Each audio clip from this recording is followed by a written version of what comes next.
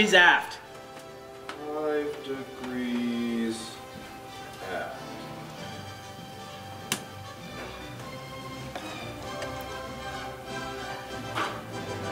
Increase power to maximum. Right. All the maximum.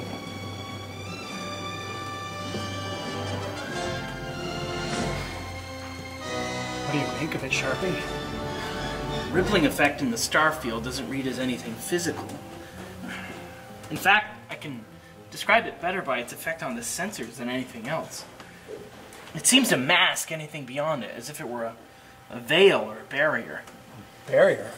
Between what and what? Between this side and whatever lies beyond it.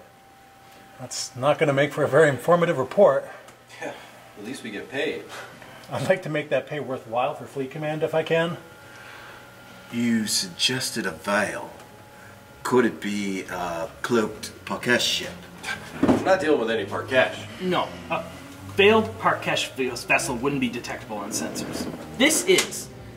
It seems to deflect most of the energy from the sensors rather than letting it pass through. So, nothing more to go on?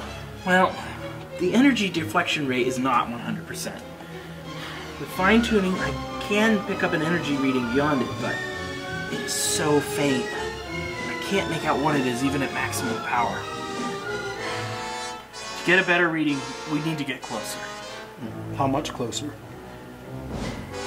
I'd say increase the distance by 90%. Mike, are you sure that's wise? No sign of trouble so far. I don't see why not. I just have a bad feeling about this.